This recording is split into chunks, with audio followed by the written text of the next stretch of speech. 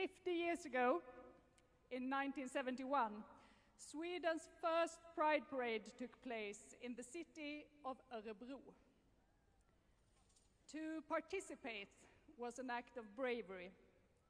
To participate was a refusal to live a life in shadows. To participate was a way to step forward and demand your rights. In some regards, we have come a long way since 1971.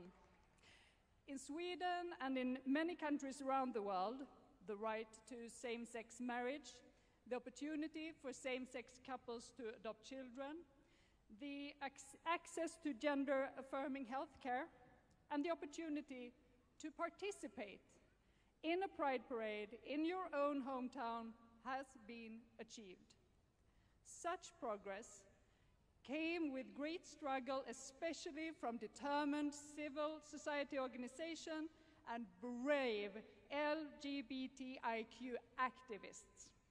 And this, my friends,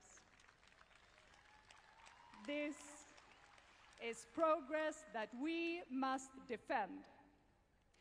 As we gather for World Pride 2021, we still have much progress ahead of us to fight for in Sweden and around the world. We need to continue to reform legislation to achieve equal rights and opportunities. We need to combat hate crimes and provide equal opportunities for good health for everyone. Today,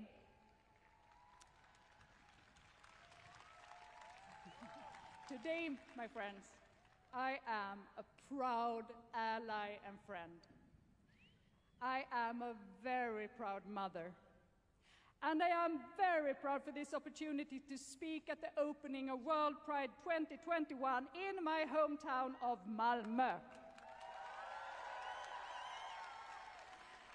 I'm proud to welcome the world to the Öresund region and proud to be part of this significant event for the LGBTIQ community worldwide and for the struggle for human rights. To me, World Pride is the manifestation of equal rights and an opportunity to meet, celebrate, share, learn, and struggle together. In these challenging times, the struggle for human rights is as important as ever. We can see how the very foundation of the human rights, the fundamental idea that all people are born equal, is being challenged. We see how LGBTIQ people are treated with suspicion and faces harassments, threats, and violence. How acts of racism are treated with indifference and how women's rights are under attack.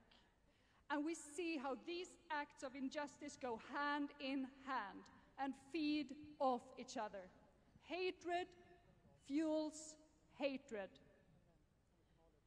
When we see how authoritarian, conservative forces are making ground, we need to remind ourselves of the urgent need for resistance. Let us raise our voices. We cannot and we will not allow a backlash. Instead, we will continue to push forward together. Around the world, we will continue to fight for equal rights and equal opportunities. We will push forward until each and every one of us can truly be who we are, have power over our lives, and live our life in freedom and safety.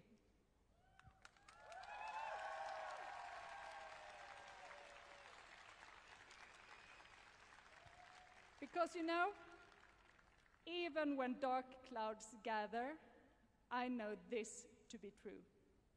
We are stronger together. Love gives birth to more love.